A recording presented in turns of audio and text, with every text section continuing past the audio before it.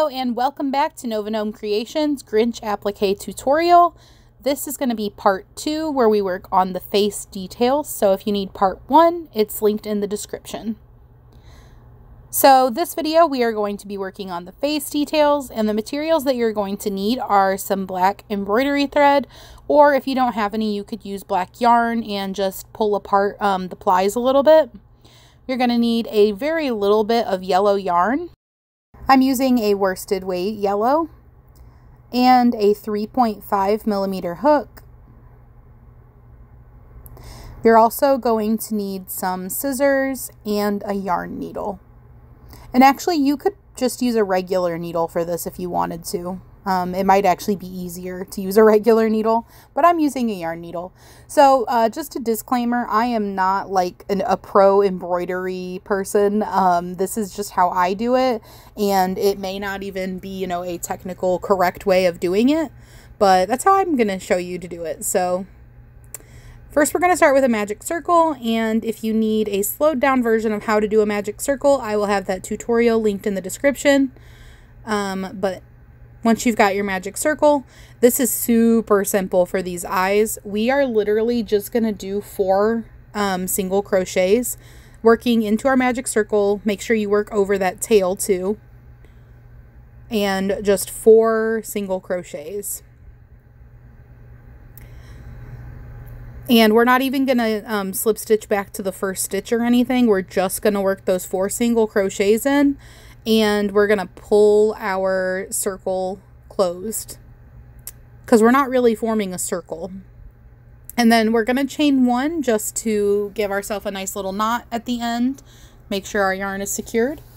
And then you can go ahead and cut your yarn already. That's literally it for crocheting as far as this part of the tutorial goes. You're just going to make 2 of those. But make sure you give a nice solid tug on both of your tails, especially that magic circle tail. And if you need to, weave it in a few times. If you didn't feel it like really like snap into place and you're afraid it'll come out, you can weave it in a few times. But go ahead and make 2 of those. And once you've got your second one made, go ahead and get your yarn needle and thread your yarn through it. And we're just going to sew the eyes on. So for the eye placement, I tried to make them like a little bit angled because the Grinch's eyes are like a little bit angled, as you can see in this picture here. And so I tried to kind of sew them on a little bit angled. That was the picture I used as a reference for doing the Grinch's face. But honestly, this is like really forgiving, and there's not really a wrong way to do any of this. So if you decide to do it a little bit different, you want a different expression or whatever, that's totally fine. But like I said, just showing you the way that I did mine in case you would like to see how I did mine. So I just kind of picked where I wanted it, made sure I liked it there, and started to sew it on. And basically, I just sewed it on till the whole thing was nice and flat. If I needed to readjust the positioning at all while I was going, I would. And it's really honestly that simple as far as this part goes.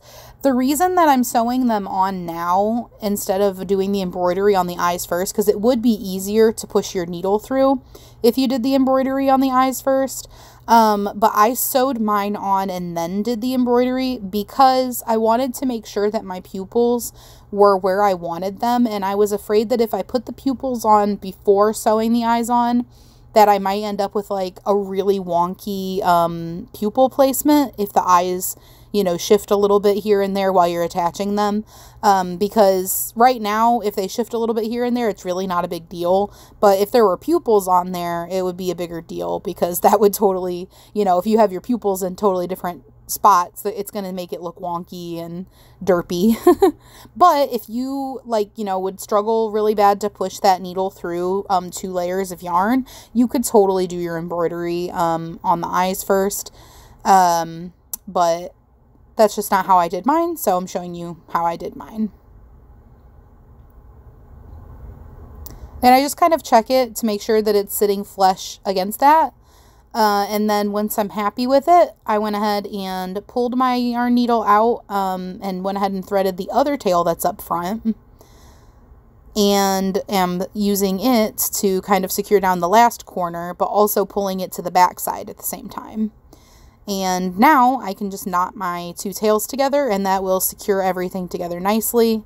The back of your applique isn't going to show since it's an applique. You know, you're going to put the back up against a clothing item or a blanket or whatever it is you're using it for.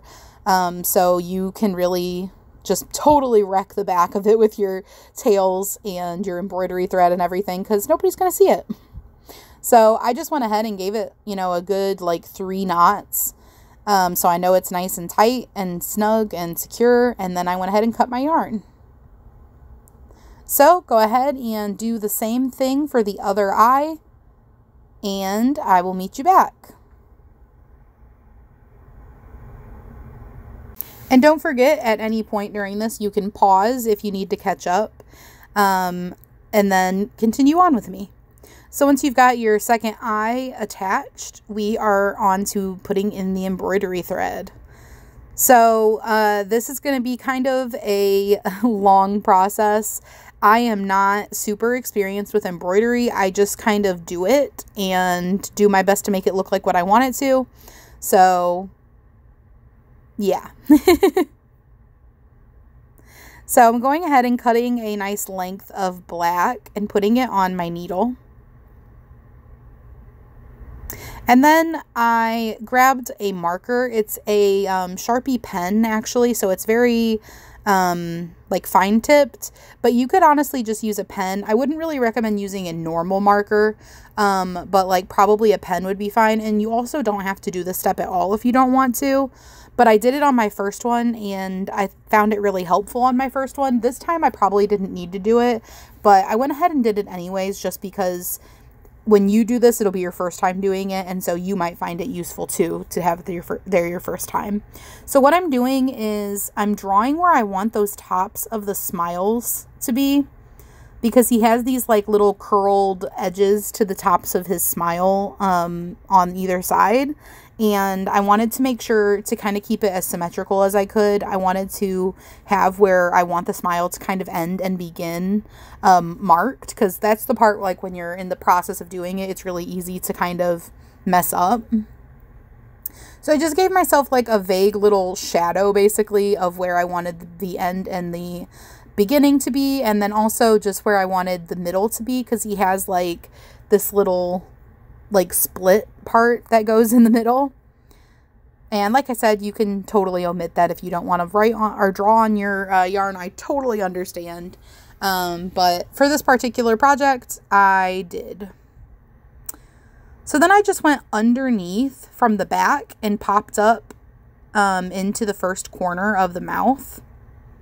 And I did that and left a nice little length of embroidery floss hanging out the back, so that in the end I can just knot those together with other pieces.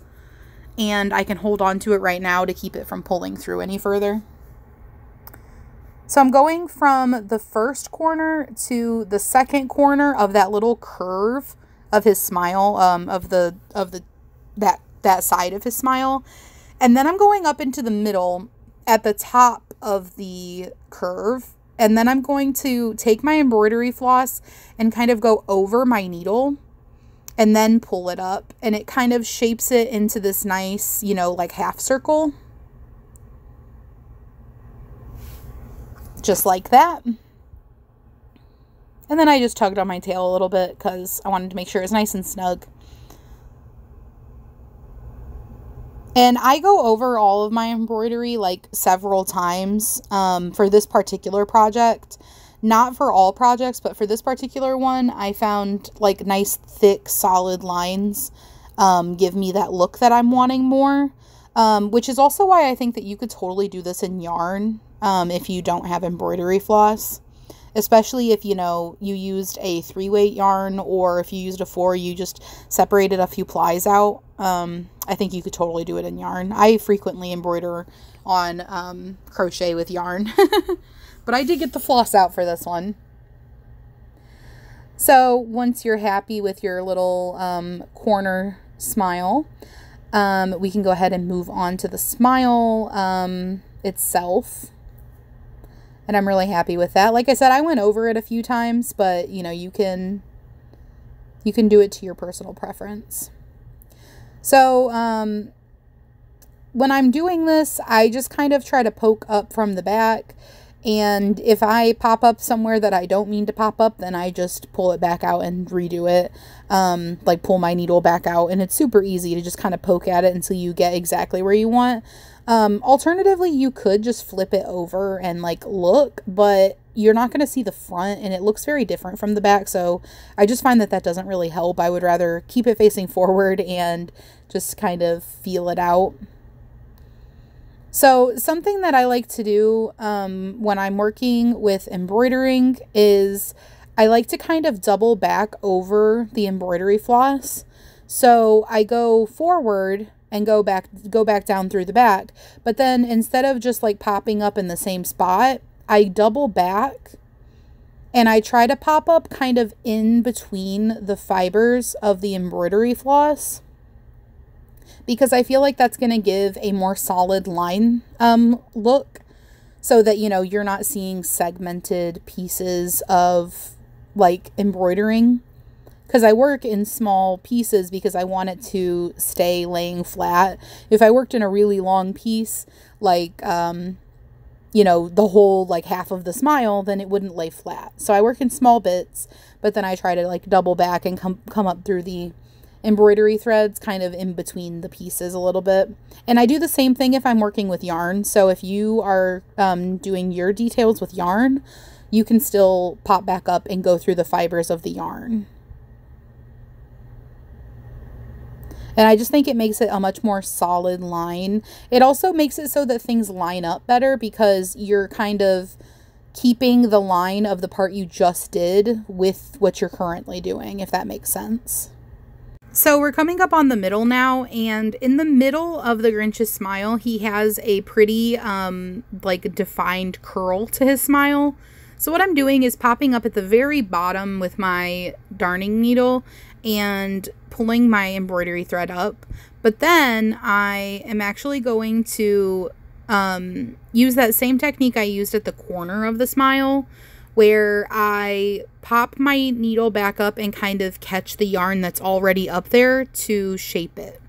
So I went back to where my smile is, from at that bottom where I want the curl to go, and then I popped back up in line with where my smile will continue. And then I'm kind of grabbing that yarn that's coming out, or not yarn, sorry, embroidery thread that's coming out of the bottom where I want the curl to be, and then pulling it tight, just to kind of give it that shape that I'm looking for. And then I'm just going to do the next part of following the smile line, like so. And then I'm going to go ahead and take a minute to form the middle of the smile. So he's got this, you know, classical Grinchy smile, which is very curled and dramatic. And I wanted to try to capture that the best that I could with embroidering. So I'm going to show you how I did that. So I pop up close to where the nose is going to be, but not quite where the nose is going to be. And I'm making kind of a little line down.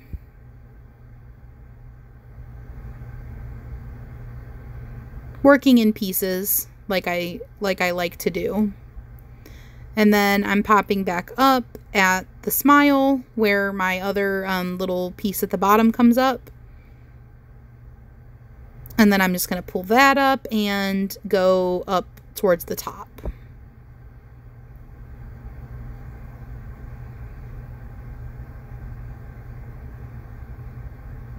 And there we go.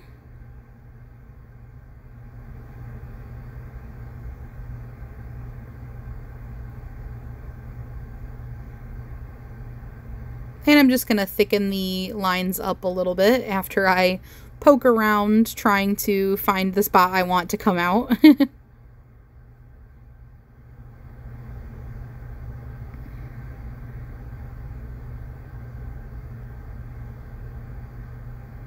I think the smile is the most important part of the embroidery for the face, because the Grinch really does have this very iconic smile, this very like specifically Grinchy smile. So I spend a lot of time on the embroidery for the mouth, trying to get it perfect.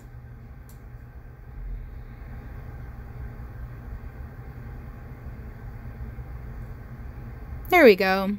So once you're happy with your middle, you don't have to go over it as many times as I am. I'm just trying to shape it, you know, give it as much detail as I can to look how I want it to look.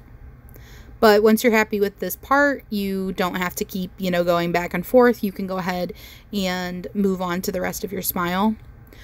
But here is what mine is looking like.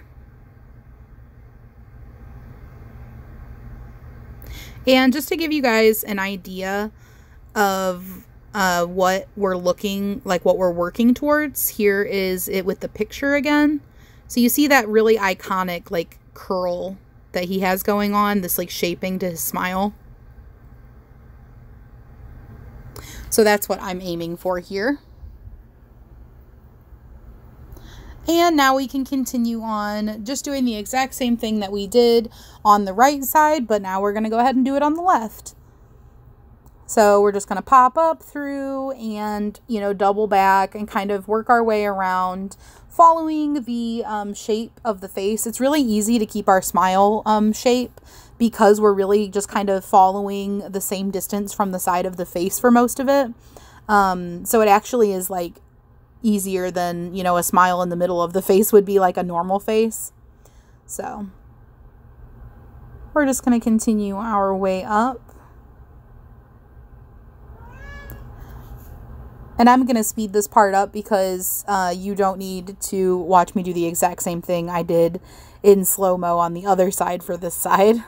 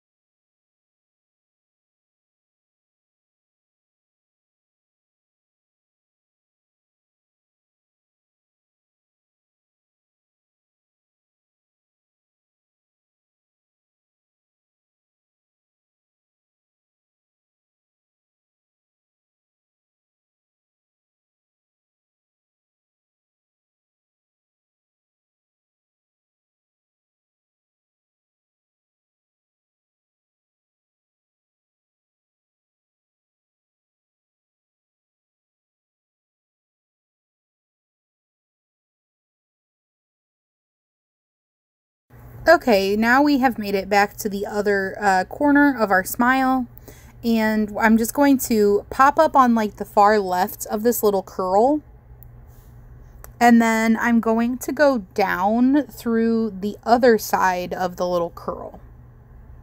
But don't pull your yarn all the way tight, leave it bubbled up a little bit, and then go to the top of the middle of where you want the little curve to be, and pop your needle back through.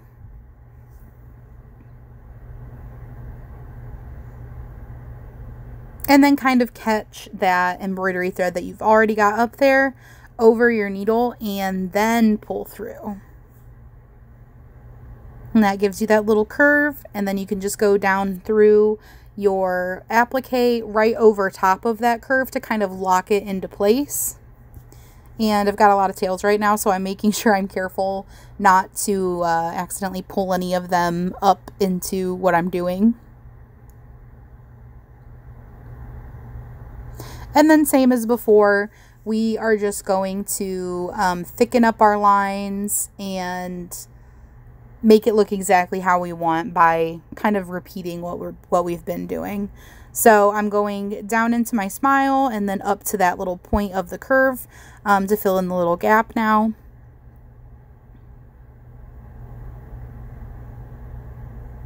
And I'm just gonna thicken up my line a little bit for the curve of my smile, or the curl of the corner of the smile, I guess.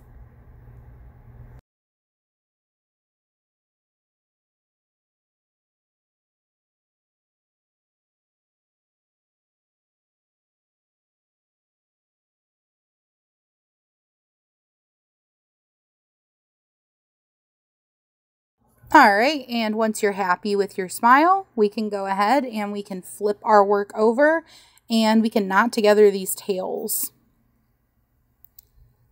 So nice thing about the back not being visible, we really, like I said before, don't have to make it look pretty. We don't need to weave anything in or anything like that. We can just knot them together. If your tails are really far apart from each other, I would recommend weaving it over so that it comes out on that other side. Just go through the back of the crochet stitches just so you don't see it on the front, or follow along with your smile if you you know, can't manage to do it where you don't see it through the front. But I would recommend having your strings kind of close together before you tie them, just so that they stay nice and tight to the work. So now I'm going to do the nose, and I'm doing the nose a little differently than I did it last time, because this time I started in the middle, and I used the magic circle, like a hole kind of, as part of my nose, but last time I started at the top of my nose, and I'm kind of aiming for like a diamond shape, just like a small diamond shape, just because he has, you know, like a normal nose, but I don't know how to embroider this small for detail like that. I definitely am not capable of embroidering a nose that tiny. So I just aimed for like a little diamond shape. But like I said, last time I started at the top and did exactly what I'm doing right now. But this time I started at the middle of the magic circle, which is kind of like the bottom point of the nose. So you could really do it either way, but just kind of aim for like a little bit of a triangle, or not triangle, a little bit of a diamond shape. Mine comes out a little bit more triangular actually this time. Because his nose is somewhere between a triangle and a diamond. I mean, if you were simplifying it, obviously. Because this is what it looks like. See, it's like a normal nose shape. But I have no idea if it's even possible to make one that small. Maybe with like a thread needle. And now I'm just going to do the little embroidery in the eyes. On my other one sitting here, I just did 2 little lines. On this one, I'm going to try making more of a little circle kind of shape. Just to see how it turns out. And you can pick, you know, which one you like more, if you like trying to make a little circle shape, or if you prefer the 2 little lines. Basically, to make a little circle shape, I'm just kind of embroidering over and over in a like small area. And there may be a technical way to do that it would look nicer, but this is just me experimenting. Sometimes if it's difficult to get through both layers of the crochet because it is thick, I'll go to the front and find exactly where I'm hoping it'll pop up, and then I'll poke my needle through the front and through, and then I can go to the back and just kind of use that same hole that I just made. Because when you are pushing a little bit harder to get your way through the front or through the back, you don't want to have to pop up like 500 times trying to find the spot you're looking for. But yeah, so do the eyes however you would like your eyes to look. I'm just going to kind of embroider over and over in the same spot, within like, you know, a little range of a spot, and make it kind of like a circle or an oval. Or if you prefer the way that it looks on my other one, you can just do 2 little lines. It's much more simple. You only pop up through twice. So however you would like to do it.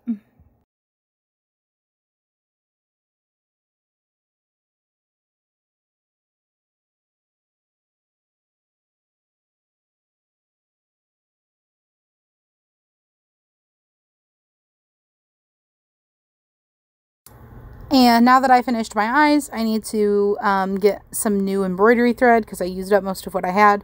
I just do kind of a long length of it, and then when I need to replace it and add more, I add more. Because it's nice to have a nice long length so you don't have to do it a million times, but at the same time, you know, once you get to a certain point, the long length gets in your way. So you can use however long of a piece of embroidery floss that you would like to, though. So now I'm moving on to the eyebrows, And he has these really like bushy, rough looking eyebrows with like kind of spikiness to them. So the first thing I do is sort of work around the shape of the eye just to kind of line the eye. And then I start making little spikes off of that. And I kind of did like 3 spikes. One sort of in the middle, one sort of at the end, and then one a little bit more towards the beginning. So basically that's the general gist of how I do the eyebrows, is just like line the eye, find where I want my little spikes to be, and then I just work on thickening it up and kind of shaping it a little bit more. And this is the thing that I would say is probably the second most important, in my opinion, for the face detailing. I think the mouth, like the smile, is really important for the Grinch. And I think the eyebrows are really important for the Grinch. Because those are 2 really, like, iconic, dramatized kind of expressive things about the Grinch's face. So, taking a little bit more time on those to make them perfect, I think is worth it.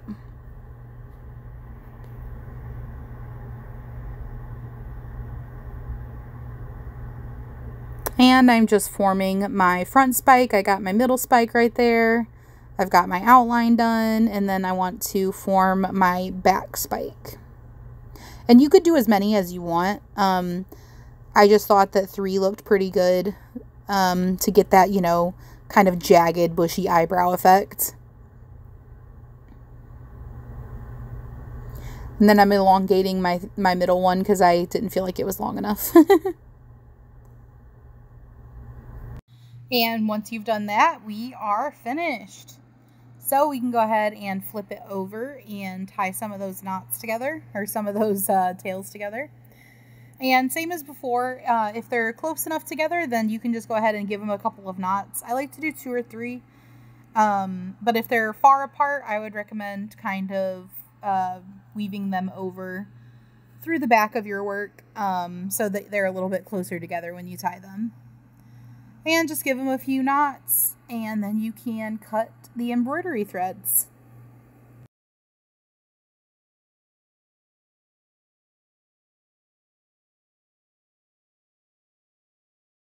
And boom, you are finished. You have your Grinchy little applique's face done, and I hope you enjoyed this tutorial. Hopefully it was helpful. I felt like showing you guys how I did the embroidery for this was pretty important, just because the face is very important, and I felt like the details really are what bring it home. So hopefully you guys enjoyed this, and if you did, please don't forget to subscribe.